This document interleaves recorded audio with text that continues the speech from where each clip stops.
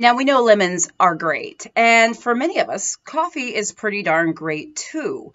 But what about lemon in coffee? That's right, some people are actually putting lemon juice in their coffee in hopes of gaining some benefits. Now, I don't know if you guys have heard about this, but many people are sort of jumping on this lemon in coffee craze in hopes of losing weight, burning fat, speeding up metabolism, suppressing appetite, all that stuff.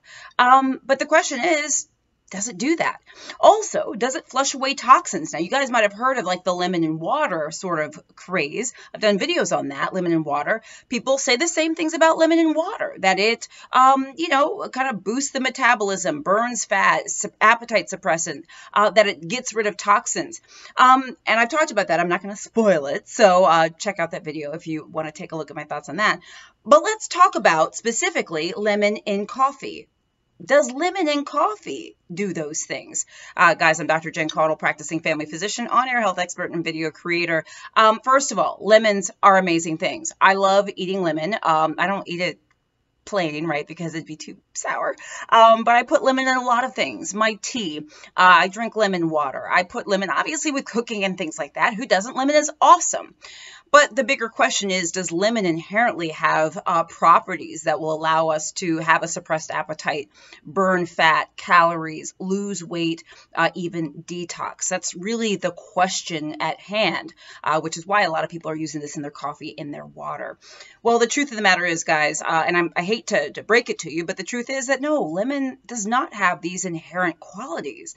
Lemon alone, whether it's in your coffee or in water, is not going to detoxify you. By the way, as I've always say, we have plenty of organs that help us do that: our liver, our lungs, our GI tract, our kidneys, etc. But it's also not going to burn fat.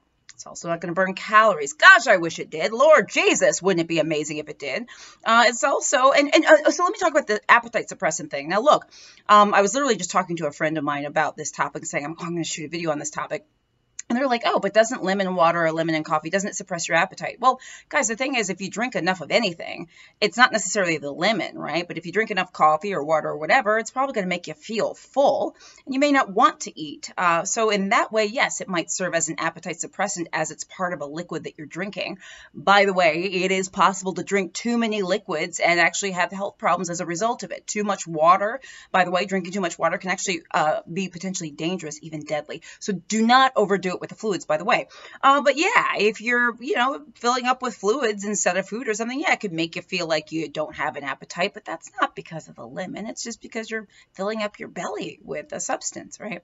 Will lemon and whatever you're drinking help you stay hydrated? Well, the answer is yes, it will. Lemon and water does. You probably say, well, coffee is probably not going to keep you hydrated. You're right. Coffee has caffeine. It can be a diuretic. It's probably going to have more dehydrating properties. But remember, even coffee is going to have some water in it. But no, don't rely on your coffee for hydration. But the point being is that, yes, if you put lemon in substances, there will probably be a little bit of hydration aspect if it's not drowned out by the dehydration aspect of the substance you're drinking. Does that make sense? Anyway, point being is, you can put lemon in your coffee if you want, if you like the taste, if you just want to do it. But don't count on this to reduce your weight, to suppress your appetite, to burn the fat, burn calories, and to detoxify. A healthy diet, exercise, watching what you eat, eating a healthy life, that's the best way to burn fat and calories, etc. And also when it comes to detoxifying, remember, eating a healthy diet is very important for that.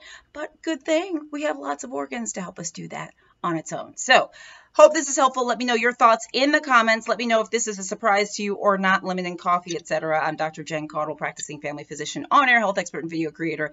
Please subscribe to my channel. Click the little bell for updates. And also, guys, check out my website, drjencaudle.com, for lots of health updates, my free health newsletter, and all sorts of other offerings. Guys, I'm Dr. Jen. I'll see you soon.